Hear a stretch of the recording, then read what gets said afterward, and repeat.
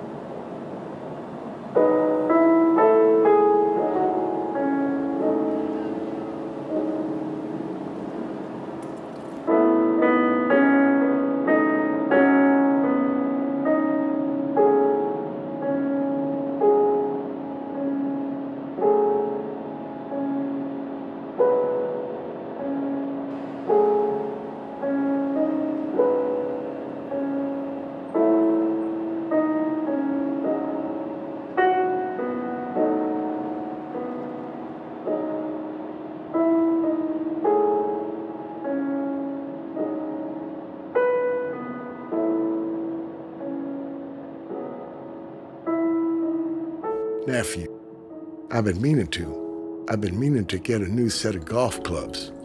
Funny thing is, the other day, Miss Salter came over with Mr. Salter's clubs. You can imagine my surprise to see those gleaming new titanium rods sitting in that leather bag. I tried to reason with the lady, but she insisted. Wouldn't take no for an answer. I was worried Mr. Salter might be more than a little upset, but it's as if he couldn't be bothered. I saw him this morning, he didn't mention a thing. Said hello and went to his car. She's been spending a lot of time with your aunt, Miss Salter, that is. I asked Auntie why she's been coming over so often. She gave me the same look as when Cousin Janie was pregnant. I know better than to go deeper or ask any more questions. Lady business is lady business. You know how your aunt can be. I think they might be having some problems. Seems like there is for a few days, then gone. I don't usually notice these things. You know, I like to mind my own business. It's better that way. I wouldn't have mentioned it. Wife wouldn't have been coming over so often lately. Anyway, keep your nose clean, nephew. You're in a wild land, far away from home. I remember my first days away from home. Tough times. Speaking of which, Salter boy, his name's Jeremy. He seems to enjoy hanging out there. Nice kid. Good manners. He pokes his head into my TV room from time to time and says, "Pardon, Mr. Mike." It's how he asked to watch TV. And while we're on the subject of TV, what's going on there? I saw that Trump was running for president. It's a joke, right? I remember watching the fights on television in the 80s. He was always in the ring next to the other weird guy. King, yeah, the one with the hair. As always, we miss you and hope you're finding solid ground under your feet. Sending love, Uncle Mike.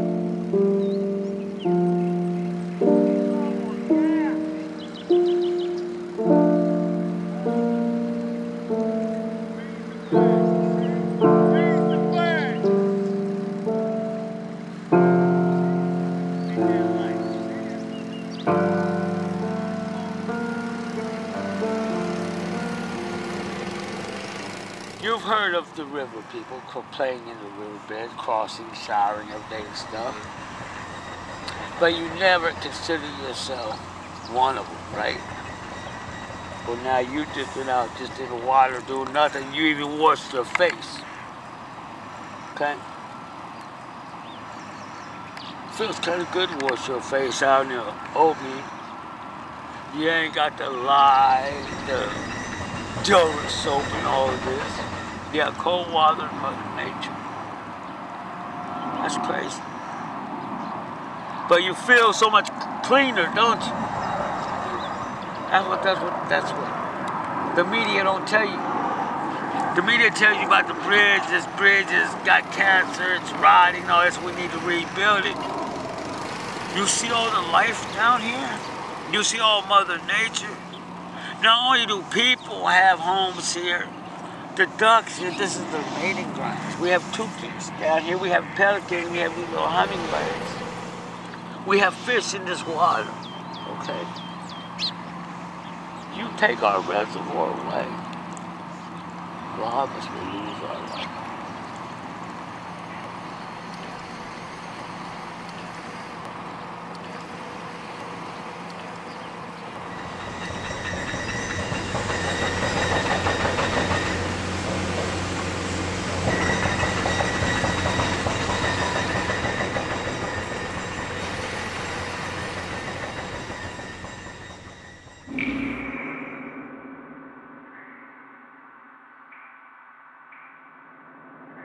Te quiero.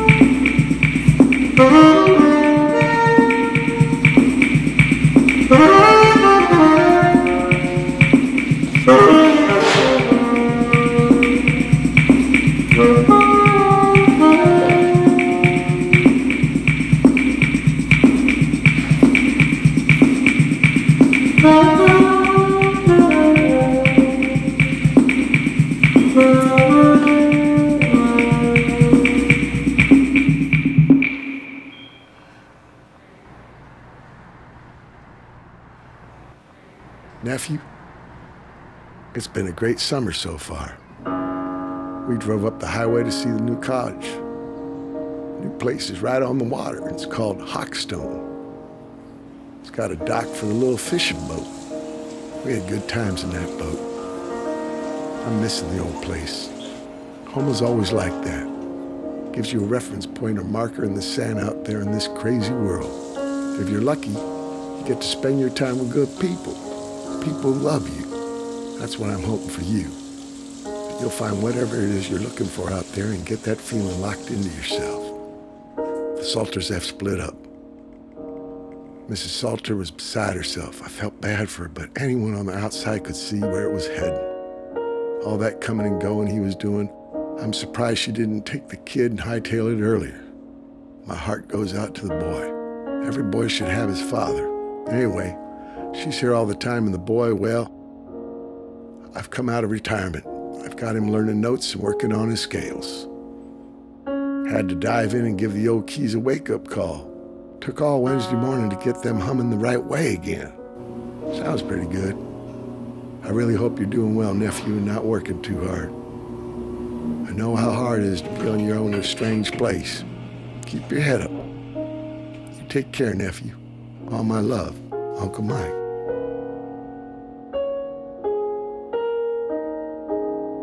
舅舅，最近好吗？很抱歉这么晚才给您回信，这里的生活非常的忙碌。我在这里一切都很好，最近搬了家，是因为之前的房租贵得要命。刚来时的第一个住所是在城市里比较繁忙的旅游区，在那里不是担心被人抢劫，就是烦有人向我卖东西。就像您常说的，无时无刻都有人在卖东西。我很珍惜您的来信，在这里生活，不时都会感到孤单。我尽量的让自己保持乐观的态度。这里的人来来往往的，感觉上都各自在忙各自的生活。那是一种必须要亲身体会才能理解的感觉。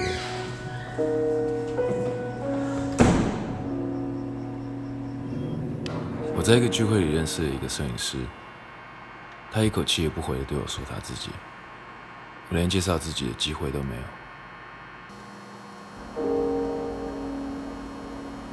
大部分的时候，我感觉自己只是个旁观者。每个人都是在策划他自己下一个去处。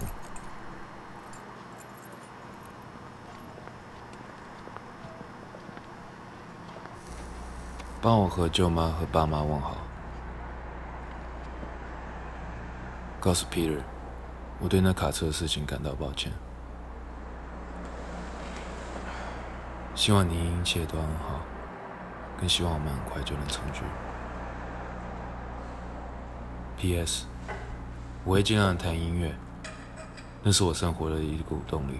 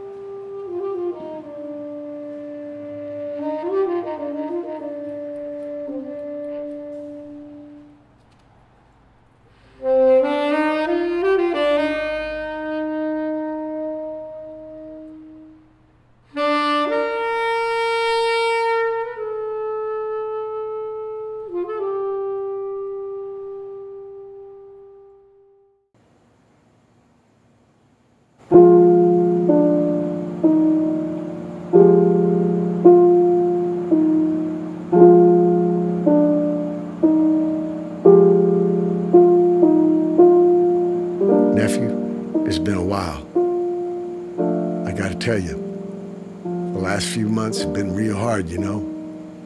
We decided to move into the cottage and sell the house. Just easier living this way. It's hard with so many memories locked up in there. Leaving, that is. You know, nephew, it's kind of like sometimes a thing becomes an extension of yourself. More than just a house. It breathes and smells like a part of you. It reminds you that you belong somewhere while you've been away. Now look what you got me doing, kid. I'm all sentimental. It's just that whole place has so many memories and laughs. Good times, you know what I mean? Coming home and it's easy. It's the leaving that stays. Auntie says Mrs. Salter packed it up and moved herself and her boy in with her parents. You still noodling around? Or you taking a break? Wish you were here, kid. Fishing won't be the same without you. Talk soon. Uncle Mike.